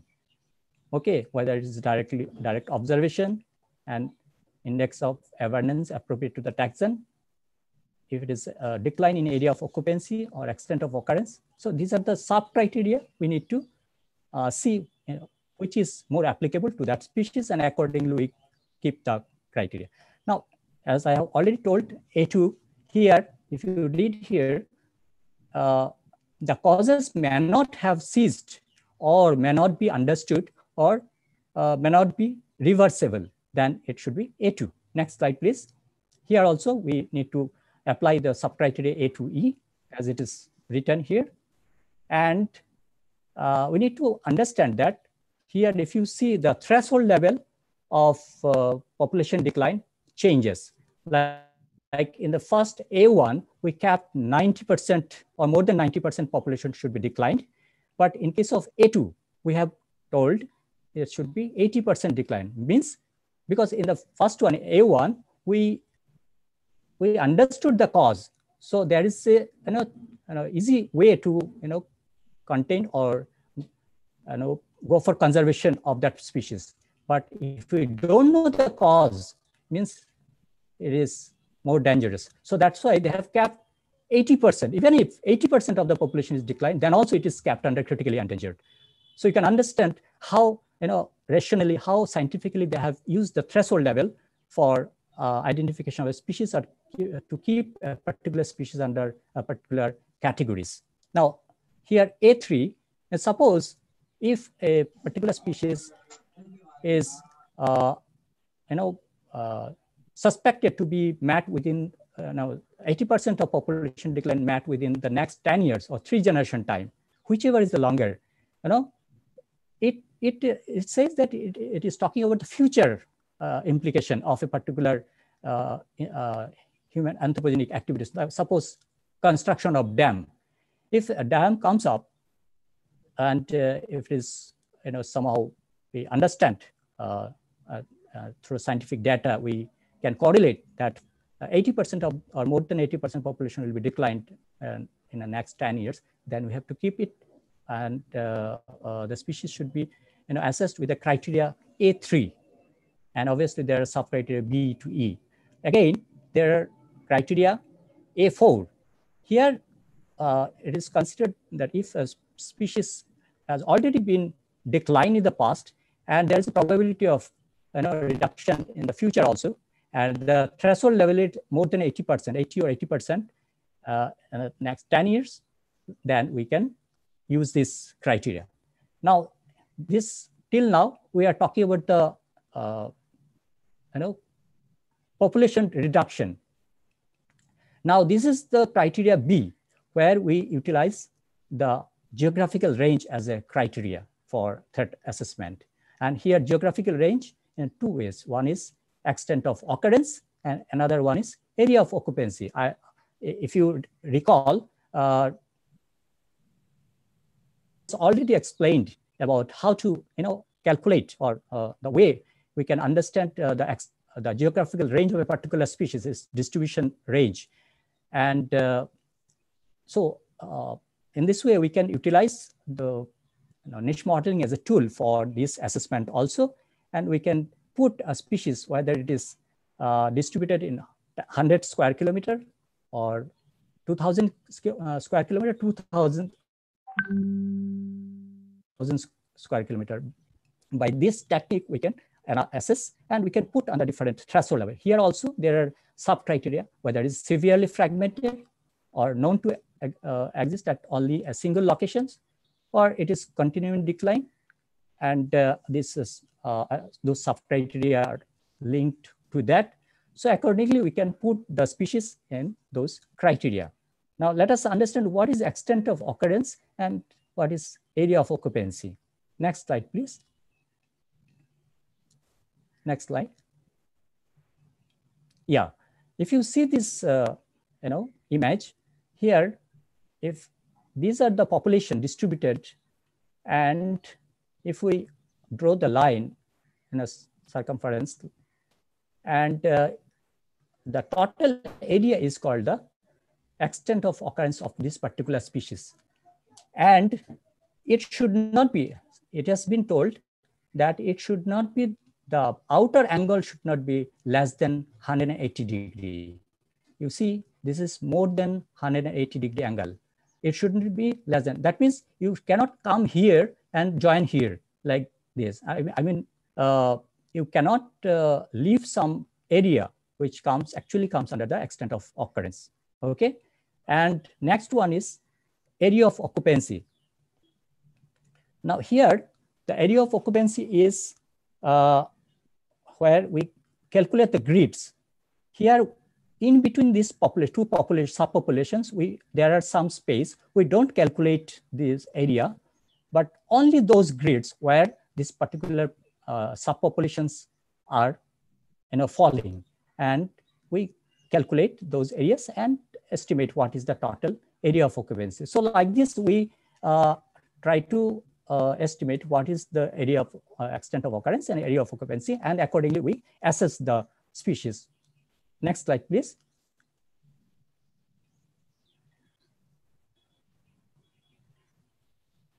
Here again, there are some sub-criteria, whether it is extremely fluctuation, population is fluctuating extremely, and whether it is fluctuation is in extent of occurrence or area of occupancy or number of locations or subpopulation, which is the factor associated with this population. So accordingly, we put it under this criteria. Similarly, here area of occupancy, it is 10 square kilometer, and whether it is severe, it is for critically endangered I'm talking about. So for endangered, the area should be more. I mean, it's around 250 square kilometer like this.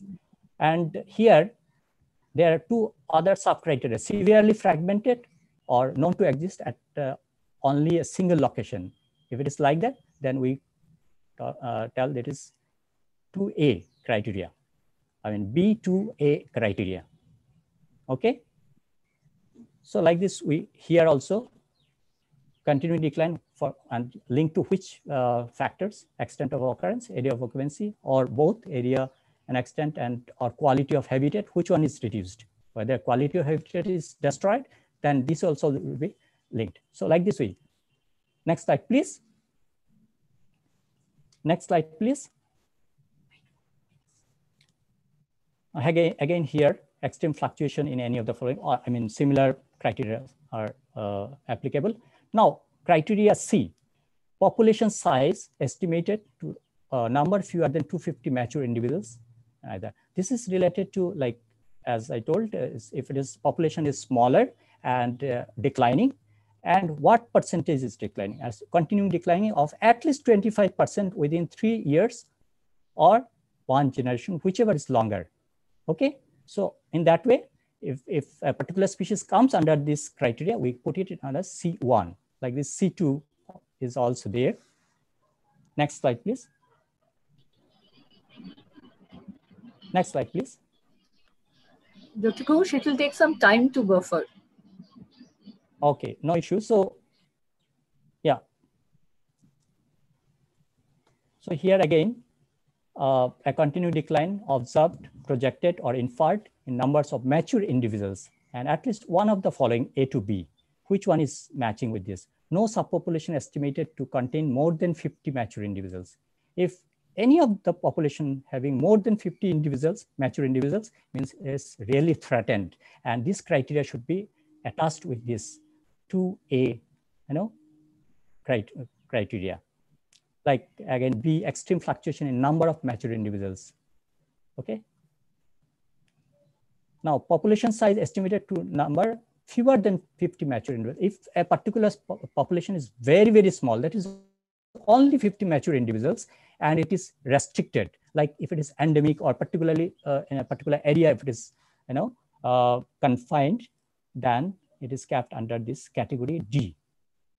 Okay, and then another one is a quantitative analysis, where we do actual assessment and predict based on the assessment what if it is extinction is more than or equal to 50% within 10 years or 3 generation time, whichever is longer, then we kept it under critically endangered species.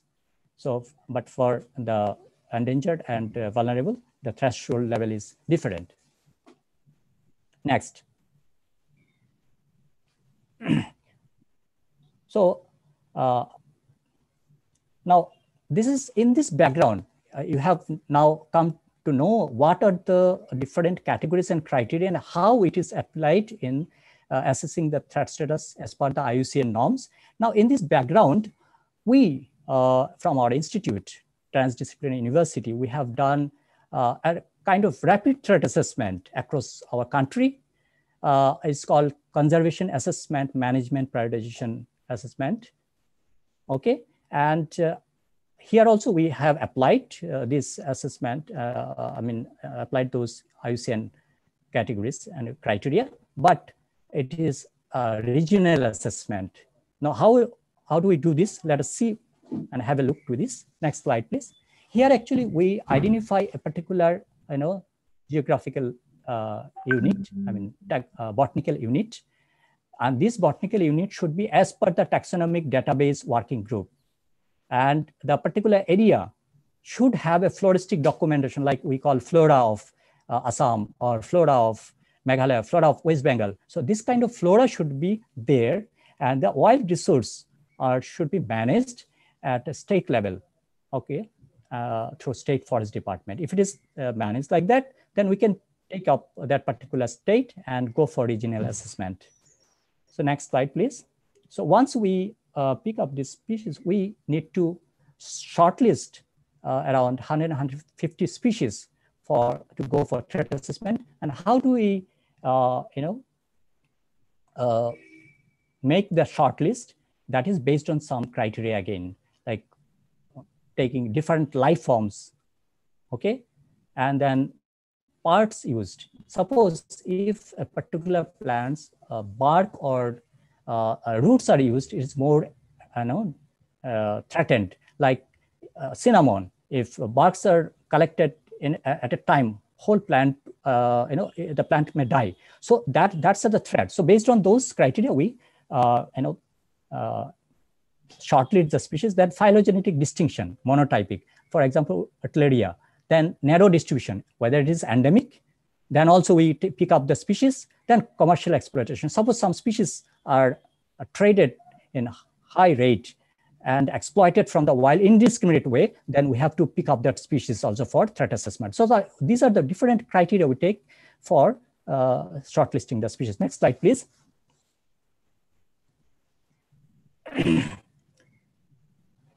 So yeah, and then what we do, we circulate this list of the species among the various stakeholders like taxonomists, field botanists, and all, take their views, and then we go for a pilot workshop, okay, preliminary workshop.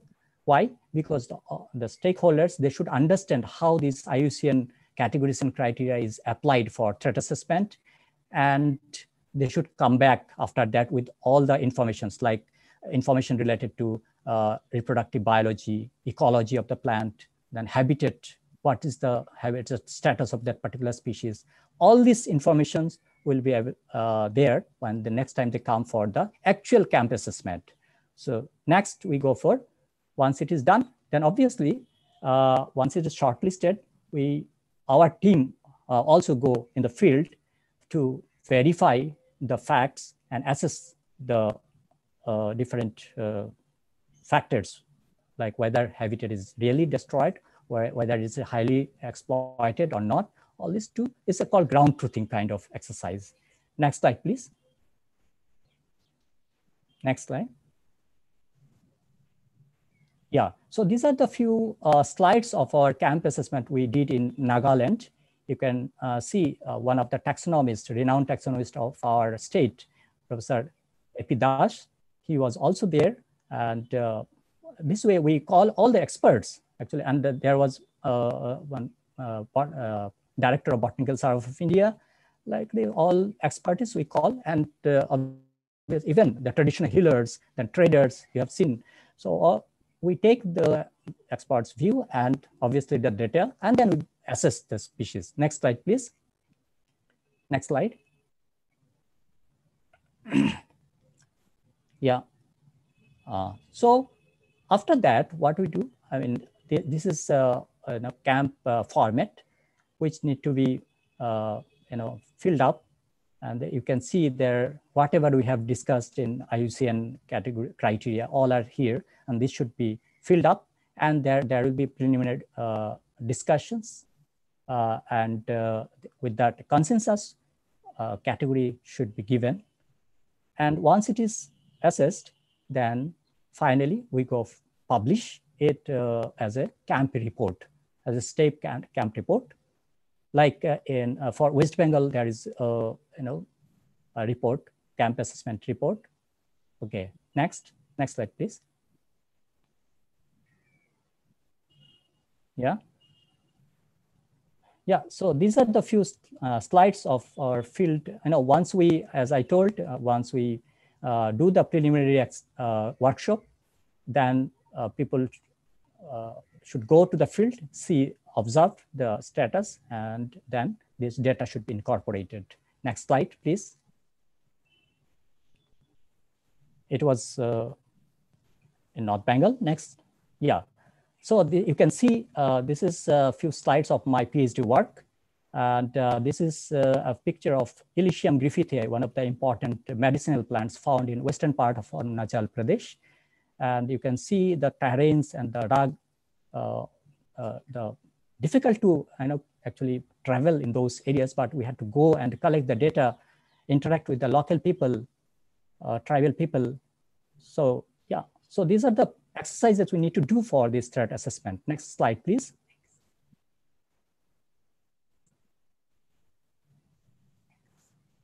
Next slide, yeah. So also we need to see what is the regeneration status of the species and what part actually this Illicium fruit is we call star anise, okay? Star anise, and it is used in masala, I mean spices also.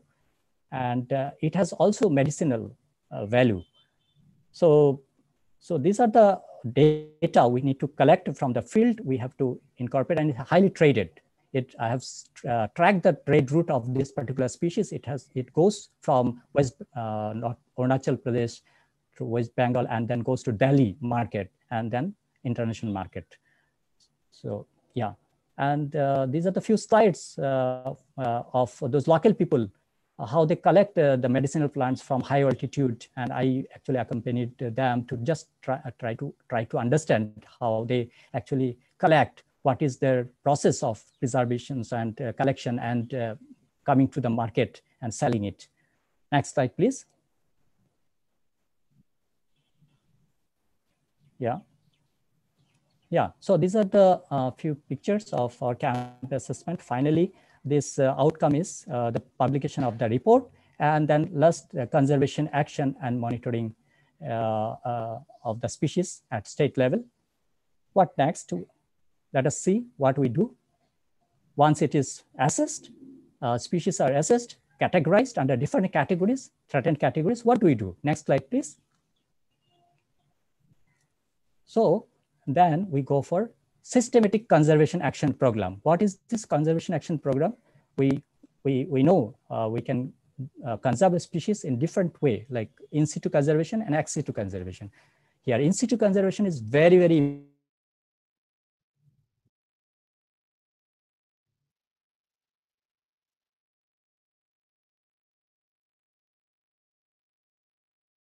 thinking from evolutionary perspective.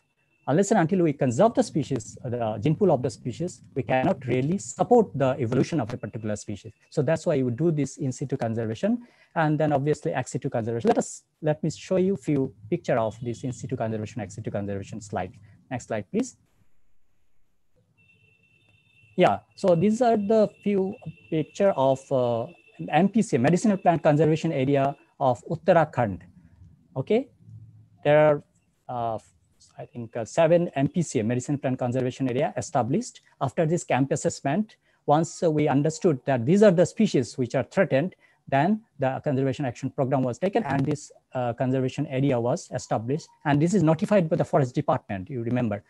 So yeah, so how do we do? Actually, once the threat assessment is done, we try to find out the population, the viable population of that particular species. And that is done in involving the local community, the forest department, and once identified, then it is established, this MPCA. In West Bengal also, we have 7 MPCA, and 2 MPCAs are in high altitude, and these are also that include many important medicinal plants starting from aconitum and all. Next slide, please.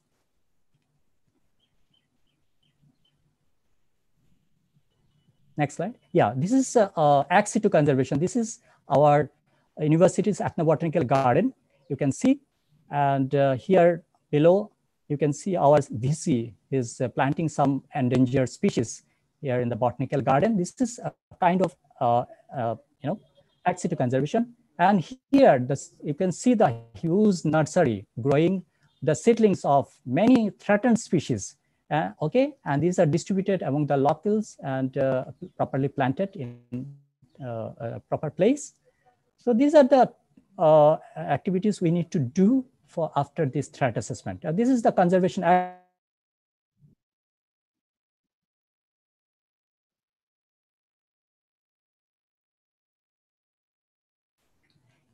Yeah, so and now let me talk about our achievements, what we have done around, next slide, please. Around 47 species, threatened species, Indian medicinal plants have been, assessed and published in the IUCN Red List during, sorry, here mistake. It should be 2013 to 2015. And obviously our institute was associated with IUCN chair, and they have helped us a lot. I will show you the list of the species. Let's just go to the next slide.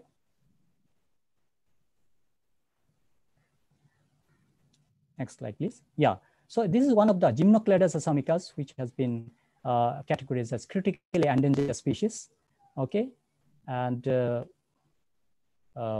yeah, there are many authors. If you see the Ravi Kumar, Dr. Haridasan, they are renowned taxonomists from our country, and Mr. Ved, and I was also associated with this assessment. Next slide. Next slide, please. Illicium griffithii, as I have already shown you, this is also assessed as an endangered species. Next slide. Next slide, please. Yeah, so, and this Lilium polyphylum. So here it is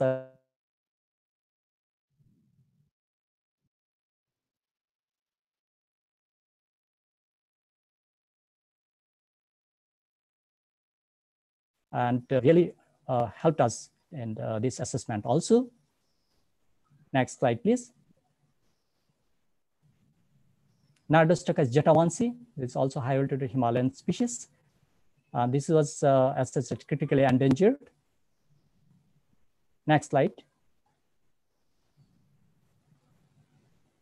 Coptistita, this is endemic species in Northeast India, and it has been assessed as endangered species. Next slide. These are the few species I'm showing the slide. If someone is interested, I'm giving you the link. If I can share it. If someone is interested to go through, you can go through the IUCN Red List and download also those informations and go see. Next slide, please.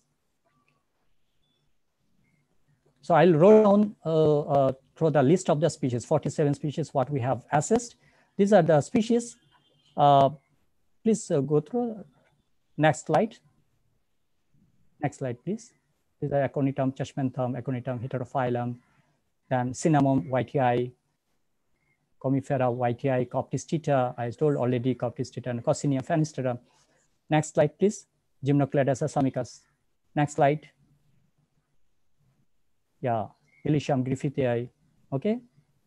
Nardostachys jetavansi. Next slide, please. Next slide. Then Phyllanthus indifferent, then Piper barberi, Salicia oblonga, Sasuria costas also included. So these are the total 47 species what we have assessed. This is a global assessment we have done and uploaded in published in IUCN Red List. Next slide, please.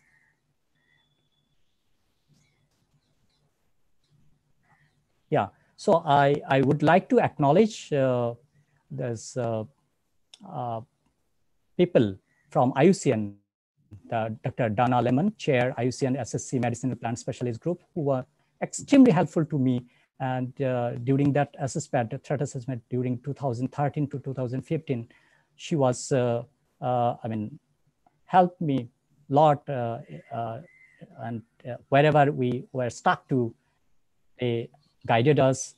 And then Dr. Caroline Pollock, Dr. Shara Oldfield, Barbara, then Charles, Sire Catherine. So I convey my regards and my gratitude to the people for helping and to assess those 47 species. So with that, I will come to the end of my presentation. Thank you all for patient listening to the presentation. Thanks. If there are questions,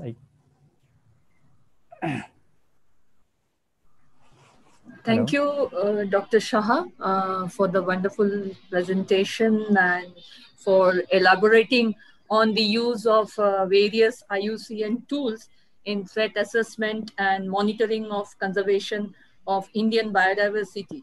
I think you brought about very important things during your deliberation, and ours being a very rich biodiversity, our country being a very rich biodiversity, I think this is the need of the hour for us to be aware of these endangered species and go for the conservation. You talked about in situ and ex situ conservation also, and the various techniques and tools also. I think our students who are from both undergraduate and postgraduate level, they will be highly benefited, because I'm sure they didn't know this aspect of conservation which you put forth before us.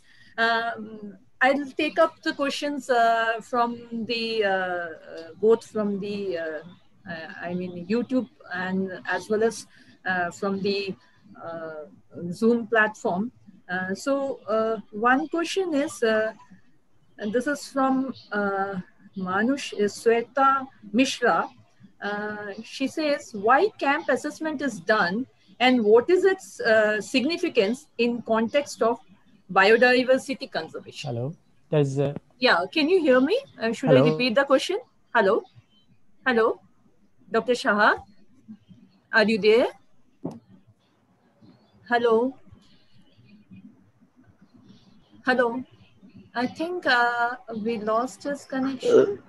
Yeah. Can you please repeat? There is a problem. Yeah, yes, Dr. Shah. I'll repeat the question once more for you.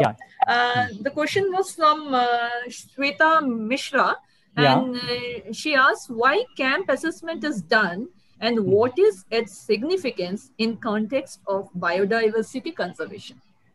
Yeah, very interesting question. See, as I told you, there are two kinds of assessment. One is global assessment, and there is a regional assessment. Camp assessment is a regional assessment, and the significance is this is a rapid kind of threat assessment where we take the help of other experts. And because if you see the IUCN red data, the informations, they have till now, they have published, assessed and published 120,000 species. And the target by 2020, the end of 2020 is 160,000. There is a gap of 40,000 species. Now, this is the actually way we can, the way out to actually complete the target. And this target is a global target, in fact. So once we do this regional assessment, this will be complementary to the global assessment. That's why we do this. And as I have already shown, once camp assessment is done, people are triggered, because scientists, the academicians, they are triggered by the threat status of the species, and they pick up those species for more scientific research, in-depth research for conservation action program. This is the significance of that assessment. Thank you. Yeah, thank you very much. I think she got the answer. And there's another question. She had actually another question. She asked, what is the main aim of IUCN Red List? What are the IUCN categories? I think one of the question you had already... There are nine categories I have already told. For global assessment, there are 9 categories. For regional assessment, 2 more categories are added here. One is regionally extinct and not applicable. And the main 9 categories, as I told, extinct in the wild, critically endangered, vulnerable, near threatened, least concerned, then data deficient, and not evaluated. So these are the 9 major categories, and criteria, as I told, there are 5 major criteria based on which we assess the threats. Thank you. So this is a question from YouTube. This is being asked by Shapun Mondol. If all the microorganisms were destroyed, what will happen to human diversity? So, see, if we go by ecological modeling, and if you see the ecosystem structure, the microorganisms play a very, very important role in maintaining the stability of the system. If we let me give one example, then you will understand this very clearly how important it is. Now, suppose if in a deciduous forest, if you go during winter, you will find huge leaf fall under ground on forest floor. And this is nothing but the locked energy, locked nutrient, okay? And if it is not properly decomposed and mixed with the soil, the nutrient cycling will be stopped, and ultimately plants will be deprived of the nutrient, and the seedlings,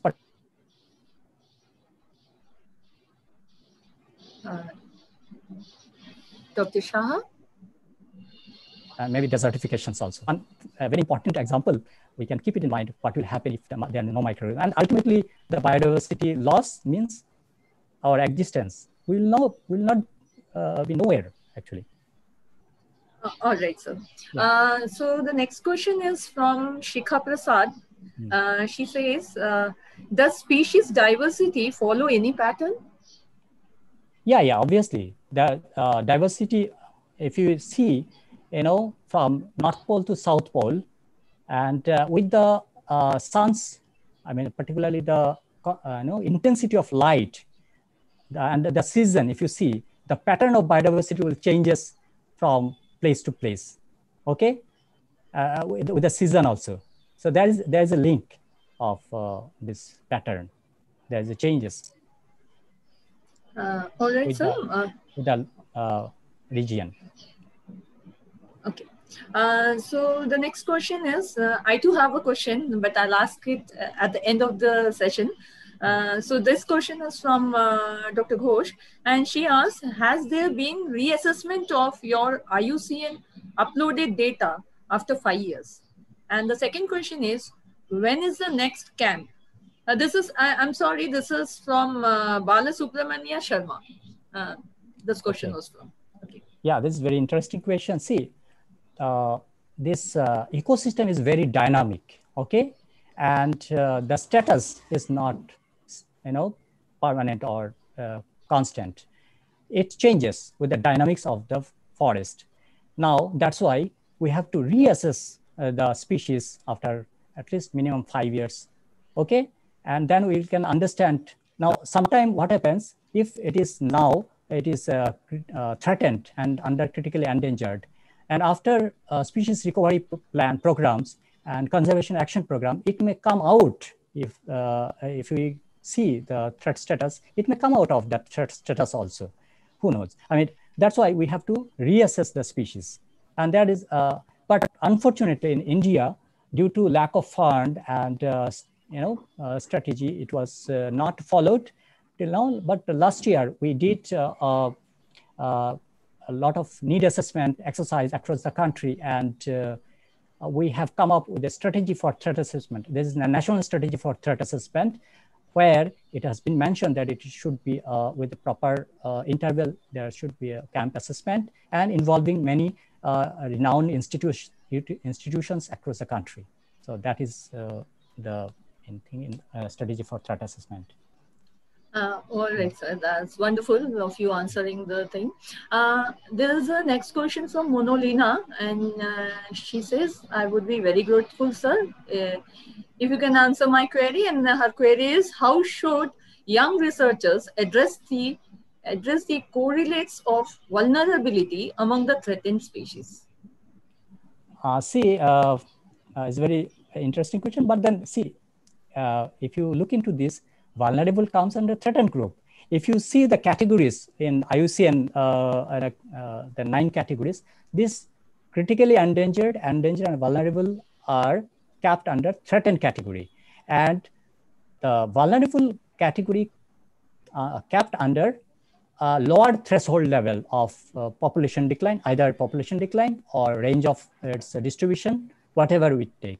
So obviously there is a lower threshold category. So accordingly, if it falls under that category, obviously it is categorized as vulnerable. Next. Yeah. All right. I think Monolina, your question has been answered properly, and we have a question from a young student of ours. He's from 3rd sem, Dipanjan, and he asked, if the humans become more advanced in future, just like things are happening now, should the biodiversity be completely destroyed by us, or we will be extinct first? So that is yeah, as interesting in my one. second slide, I have already explained. See, the biotic organism, actually they interact among themselves as well as with the surroundings, the environment, and this is the very basis of the global ecosystem. And we are the secondary consumer, okay? Secondary level. Primary consumer are the plant diversity. They produce the food and we take it. We cannot produce food. So if the plant biodiversity is vanished, so we'll be nowhere. So I have already explained the second slide that we, as well as the environment, actually are very much benefited from the ecosystem services, which is the byproduct of ecosystem functions. So if biodiversity is eliminated, if the other biodiversity is eliminated, we'll be nowhere. So we have to learn how to coexist. That's the answer. Yeah, that's perfectly all right thing. We should learn to coexist. Otherwise, I think this pandemic situation wouldn't have occurred in the first place. Yeah. So this is a learning lesson for us. And now that most of the questions has been answered, I will just take up my question to you.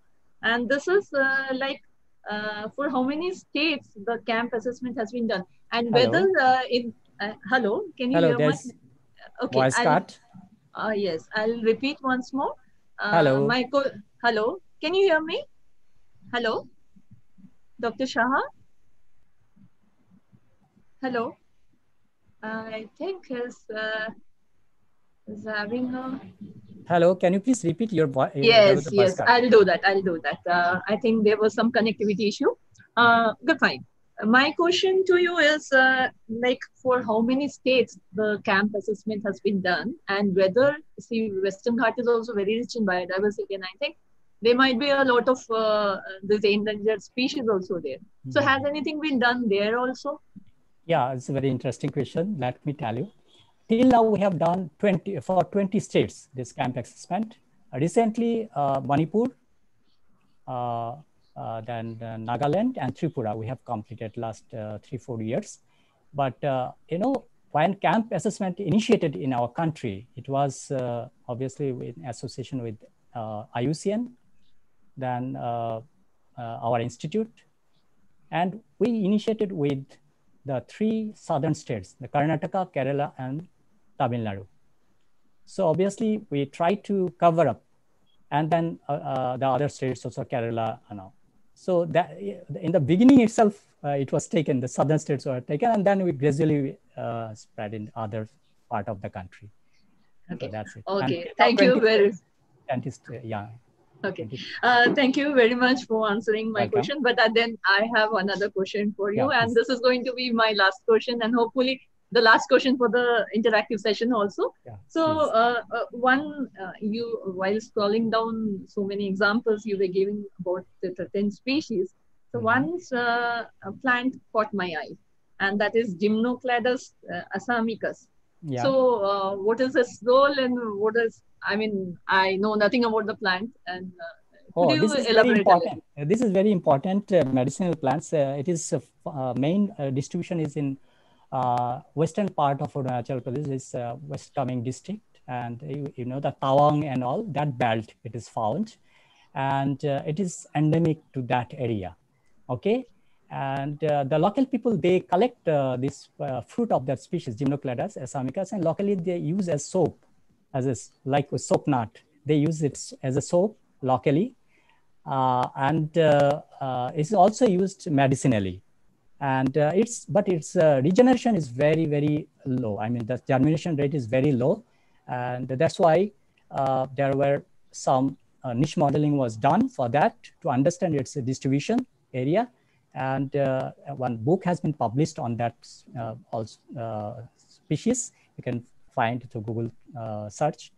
So it's a very important species for the local people. They collect it and use for, as a, even, culturally also important. The people I've seen in Monpa community in West Kameng district, they collect the species, keep at their home, and whenever required, they use it and also use it in culturally. Okay.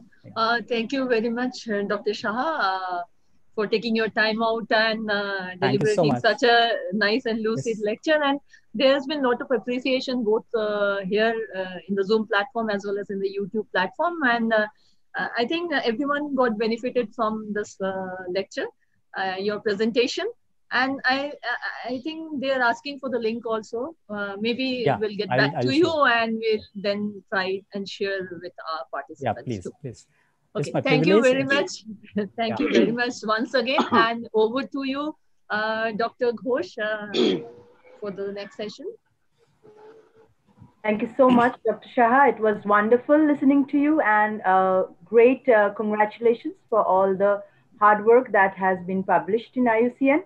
And we can look into the conservation of these species, and hopefully, many of us will take up such guidelines to carry out conservation and threat assessment of various species of our concern. Each of us have our soft corners for many species. With that, I thank you once again for giving your valuable time and sharing your knowledge with us. Thank you so much. Wishing you good luck in life. We move on to our next program. I invite my senior colleague, Dr. Shongita Gangopadhyay, to kindly deliver a speech of vote. Please, thank you, vote to everyone. Dr. Shongita Gangopadhyay. Thank you, Dr. Ghosh. Am I audible? Yes, absolutely, ma'am. Yeah, it's my privilege to give the formal vote of thanks on behalf of the organizing committee. We are extremely thankful to our eminent speakers, Dr. Narayani Barve and Dr. Debabrata Saha. We have heard from them different state-of-art tools and techniques in biodiversity conservation using human and artificial intelligence. It is an enlightening experience for all of us. Particularly, they have ignited the young minds of our students to pursue their career in this direction. Our special thanks for Professor Bashok Choudhury, Vice Chancellor, West Bengal State University, for delivering the inaugural session. He is always beside us with his smiling face and enthusiasm in all our endeavors in spite of his busy schedule. We must thank our principal ma'am, Professor Papia Chakraborty, for providing us all the support and encouragement for organizing this webinar series. Being a botanist, she is an integral part of our department, and we are grateful to her for being with us throughout. Our warm thanks for all the participants for being supportive throughout and raising thought-provoking questions for making the sessions more interactive. Once again, I thank you all. Thank you so much, Dr. Mrs. Gangopadhyay, for such a warm vote of thanks. And with that, we are coming to an end of our today's session. I invite our host, Dr. Dipanshu Kumar Vishwas, to kindly say a few words and close the session. And thank you all the participants. I'm signing off, Dr. Biswarupa Ghosh. And over to you, Dr. Dipanshu Kumar Vishwas. Thank you, madam. Well, we are at the end of today's session. Thank you everyone for being a part of this webinar. We will meet again on 4th September at 4 p.m. onwards. So feedback link has been given in chat box. It will active after the end of the session. So you all please submit the feedback. Until that, stay home, be safe. Now I will officially end the today's session. Thank you all and one. Thank you. Thank you so much. Everyone, stay safe.